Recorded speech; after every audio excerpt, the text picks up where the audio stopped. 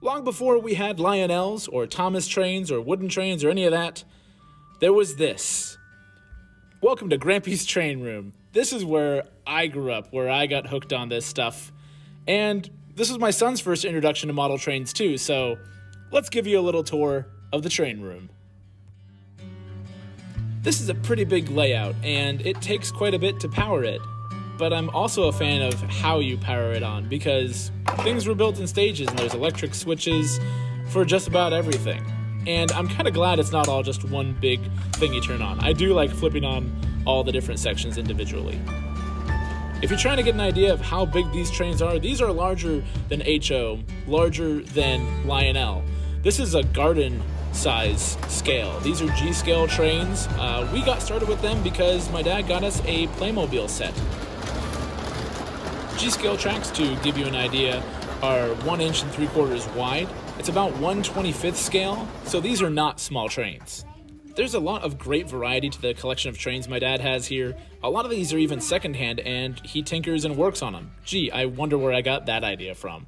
But there's a lot of cool variety here, and it's fun running different trains, especially this guy, because we have Shining Time Station.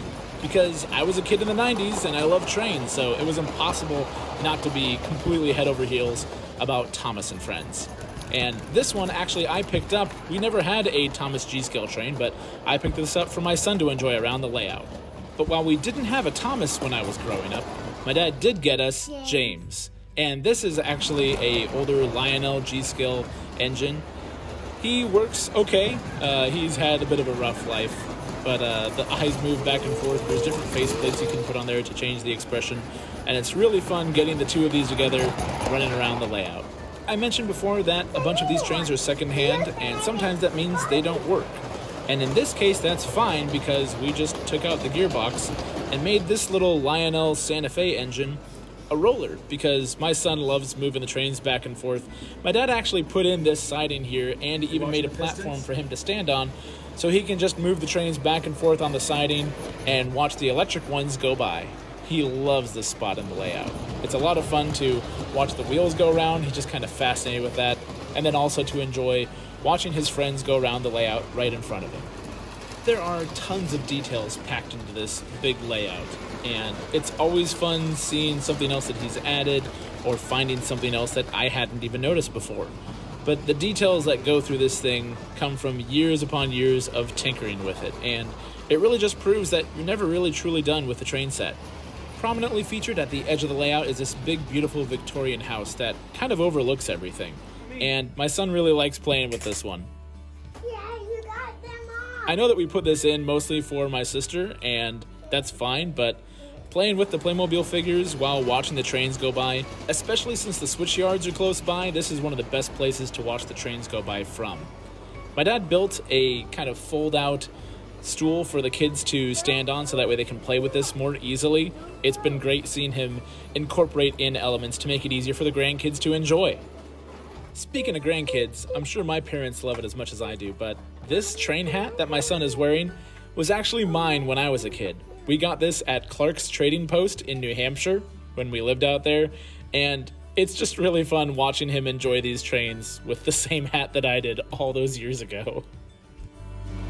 This layout has gone through a lot of changes. In its current state, it's really only been like this really for the last 5 or 6 years, I think. I have to do a little bit of sleuthing on that one, but it originally was 2 large ovals on separate tables that were joined with a set of electronic switches at the very end of them. So you could make one gigantic loop, or you could have 2 separate ovals going on. And we had a city side and a kind of Western themed side where I had all my cowboys and Indians and Civil War guys. But the current state that it's in now is all I really have videos and pictures of. It would have been neat to show you the old layout, but really the amount of detail that's in this now and the complexity of track layout and all the switches and everything, it's a whole nother step above what it used to be.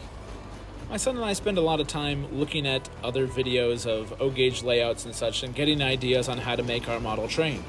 But all my ideas for really doing what we're doing at our house with the secondhand overland started here.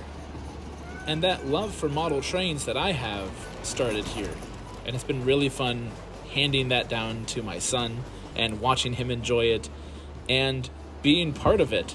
I love the memories I made with my dad enjoying these trains together, and it's my hope that when he grows up and has his own kids, he'll look back and enjoy his time with his kids with their trains, thinking of me. I know that sounds sappy, but it is really rewarding working with the next generation of model railroaders, I guess.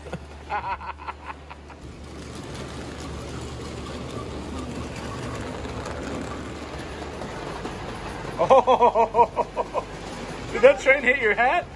Yeah. You gotta be careful around the rails. Remember, when you buy railroad tracks, safety first.